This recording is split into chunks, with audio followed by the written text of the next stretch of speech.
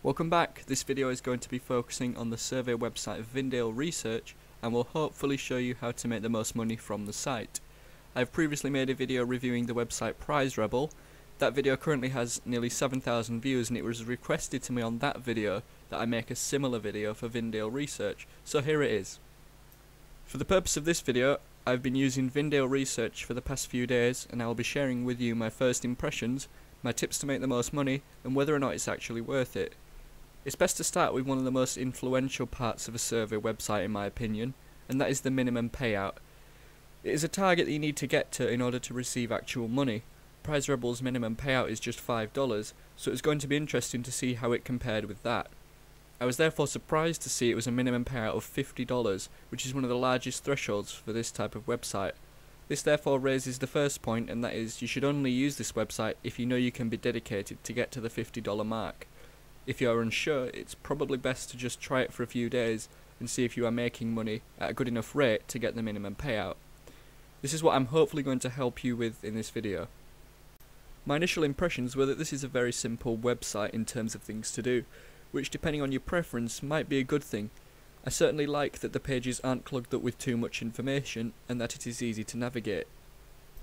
We'll start on the studies page, and once you've signed up, the link is in the description, you will likely see a few survey opportunities on this page. The options I have vary quite a lot. Some surveys are quite high paying and others aren't really worth it. My advice would be to stay away from the ones that offer less than 50 cents, as they won't be worth your time. There are a few high paying options to choose from, and they should be updated with new ones every day. One other piece of information you can gather from this page is how long each survey should take you. This is something that isn't always clear on other sites. So how do you make sure that you qualify for as many surveys as you can? My first tip is to not rush. A lot of survey providers will try and catch you out with trick questions. Usually these questions are near the start or towards the end. However, sometimes they could be anywhere. It is common for the trick question to be in a tick box style question. For example, it may ask you to put agree strongly for one of these types of questions.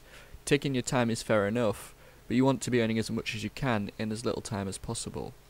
Qualifying for more surveys mean you will earn more, and because that is the main way to make money from the website, that is what the primary focus of this video will be.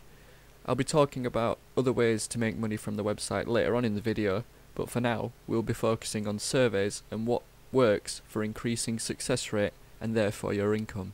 Okay, so a great example of question is this one. This is on the first page, and this survey is about DVDs and home entertainment and something like that. So when you get asked questions that are, relatively related to those sort of things, you're going to want to make sure you tick those boxes or you aren't really going to qualify. Another common question is what sector you work in, and survey providers and most surveys will ask you this, and they hate people that work in stuff like marketing and journalism because that's in a way related to surveys, and if you're maybe a competitor or you're somebody that could comment on this survey or find out stuff. I mean, if you're a journalist and you're doing a survey about up and coming technology, putting that on your website is going to bring in a lot of views, and it's going to harm the people that are providing the survey, so they're going to want to stay away from people like that. So you want to answer this honestly, but if you're going to put marketing or journalism or stuff like that, you're probably going to get disqualified pretty much immediately. Highest level of education, again, it's best to be honest with these sort of questions. It's unlikely they're going to disqualify you for an answer like this unless they're specifically looking for people that have left university or something like that. Then if they disqualify you for something like this, it's probably best because you're going to be answering something so specific to do with a high level of education. This is just to determine a bit about you. Okay, so we're starting a new survey here. Before you begin this survey, please answer the question below.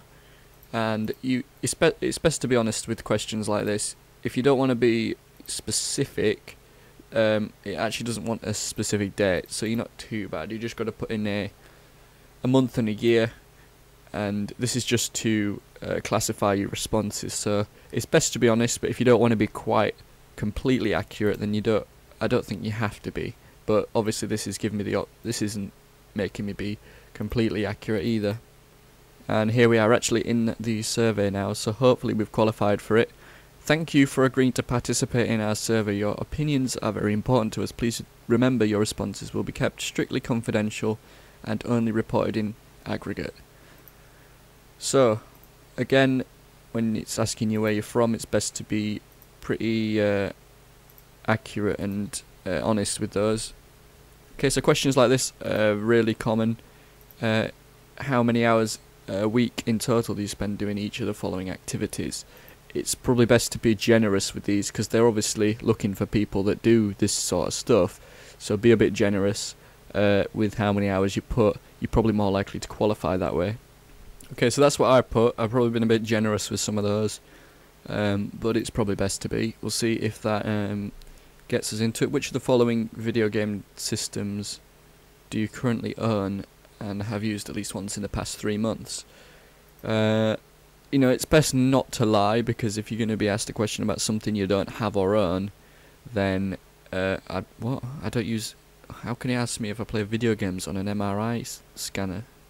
How is that even possible?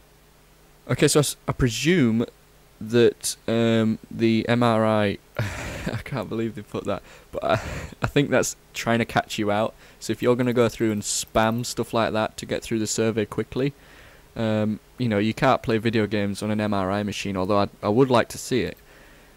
So obviously stay clear of that box and answer this as honestly as you can. Maybe again be a bit generous. Okay, so have you ever heard of esports? I have heard of esports, so I'm going to put yes, but even if you haven't, Google it and then you can click yes. So you know, if you click no, they clearly want people that have heard of esports, so always click yes to that question. Do you consider yourself a fan? Again, even if you're not a fan, just become a fan for this survey, because it's clearly what they're wanting. So yeah, we'll go with yes very much. Which of the following esports activities have you ever participated in? Watched, yeah, I could do that easily. Attended, no I haven't. Participated, no. The likelihood of them doing a survey to find out people that have took part in esports is really unlikely, so I don't think it's going to kick me out for saying I haven't participated in that. Okay, how recently have you done the following? They're going to want it to be quite recent, so I'd stay clear of those boxes, you know, for obvious reasons. Heard of or played. It's best to put, if you want to go through these, quick tip for boxes like this is to just tick heard of but not played it, because I think for most of these it's going to be that, and then go through each one quickly, and if you have played it. In fact, I don't think I played any of those. I mean, I played some of the old Call of Duties. Other than that, no, I haven't played any of them. And also, actually I played Rocket League, but if you check each individual box, even if it's just quickly, there might be one that's trying to catch you out. Here there isn't. There might be one that says please click never heard of it for this category, so stay on the lookout for things like that. Maybe 5 minutes in, I've been doing this slowly obviously to talk over it, but congratulations, you've qualified to participate in the survey. So we know we've only just qualified, but hopefully the survey won't be too long. Earlier you mentioned you watched esports. On average, how many hours a week in total do you spend? Okay, again, see, your best guess is fine, so it's best to be generous. We'll put 5. Okay, so now that we've actually qualified for the survey, we don't really need to worry about some of our answers. They know we're interested in this sort of area, so they're going to be wanting to hear our answers. The only thing to watch out for now is on things like this. We need to look out for questions that are trying to catch you out. Alright, so we're nearing the end of the survey, and as you can see, you can tell that because we get into how good this survey was. We'll give it a 9 out of 10. Not perfect, but pretty good. And that's it. There's all the questions we have. That was it. So that was about 5 minutes on from when I last left you, so the survey itself was relatively short. We got 86 cents for that survey. You know, it's not an amazing rate of money that we're getting, but it's better than nothing, and over time it'll build up quite nicely. So that's my advice for qualifying for surveys. I hope it's helped you. We'll move on to another area of this website next. And probably the next easiest way to make money on this website is through reward codes. So you'll pick the codes and questions up on the Facebook and Twitter page, and I'll leave a link to all the necessary websites in the description so you can take a look for yourselves. The next page on this website is the panel offers page, and you can basically sign up, or if you've already signed up, you can use some of the other survey providers on this page. You can see My Survey Panel, Reward TV, all other ways of earning extra money. And if you complete all these 3 checkboxes on the right hand side, it's likely that you'll earn more from that. You won't get like a boost on surveys or anything like that, but you might qualify for more surveys and it might give you more surveys to do. So that's the panels page. Referrals are pretty self-explanatory. You can share your link with friends, family and things like that, and you'll earn $5. You'll only earn $5 I think if they sign up and complete a survey, so it's not just for signing up, they've got to be active as well. And finally, the bonus page. So this is just bonus opportunities. You can see there's quite a few different ways to earn extra on this page. The Facebook page and the blog and stuff like that. Again, I'll put links to those in the description so you can check them out yourself. They'll have like tips and stuff, and the opinion polls as well. I'm not exactly sure how these work, but if you answer the poll, I think you stand a chance of winning a small amount of money. Now when I say small amount of money, I mean really small, but considering these are every day and there's not too many users on this website, so you do have a good chance at winning some of these. You can answer these however you want. And the daily question is another way you can earn a little bit extra on this website. Today's question is, what's your favourite lamp? A strange question, but if you answer the question in the reply box at the bottom of this page, you have a chance to win 50 cents, which is a nice little bit of extra cash if you're doing surveys as well. And that concludes the video. Unfortunately, the website is a little bit limited, so there wasn't too many ways to actually show you how to make extra money, but I hopefully have helped you qualify for more surveys and shown you some of the other ways you can make money from this website. So whether you've already signed up and you're looking for advice, or whether you haven't signed up yet and you're wondering whether to or not, and I hope this video has helped you make a decision or improved your chances of getting extra money. So thank you very much for watching. Leave a like if you have enjoyed the video or found it helpful.